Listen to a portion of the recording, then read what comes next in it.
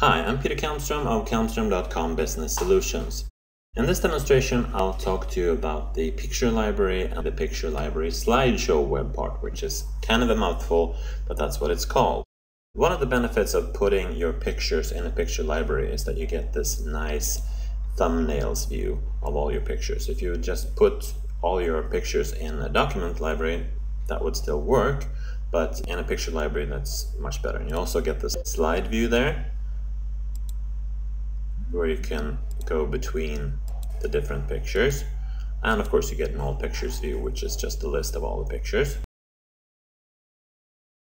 Now another thing that you can do with these is that you can put a web part that only shows items from a picture library. That's what the picture library slideshow web part does. So I'm going to go in and remove this, start over on my site a bit and go into edit mode. And then I'm going to change the text layout to have a one column with sidebar. And let's just remove the documents from there for now. And instead I'm going to put that web part there with all our consultants, and they are in the media and content sector here. The picture library slideshow web part. I'm going to add that. And then of course, as usual, I want to change the settings on that. I'm going to edit the web part. Select which picture library I'm going to use. I only have one on this site. And the duration, 3 seconds is quite enough.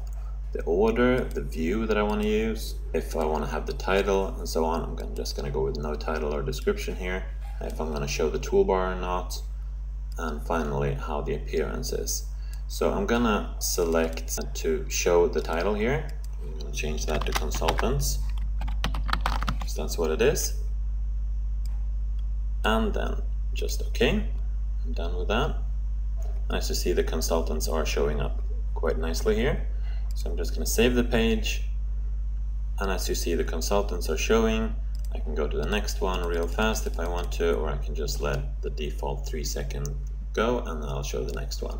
Or I can pause on somebody and I can of course also click on the picture to get to that picture. That's the demo. That's how you use the web part, and that's the benefit of using a picture library. Thank you for watching this demonstration.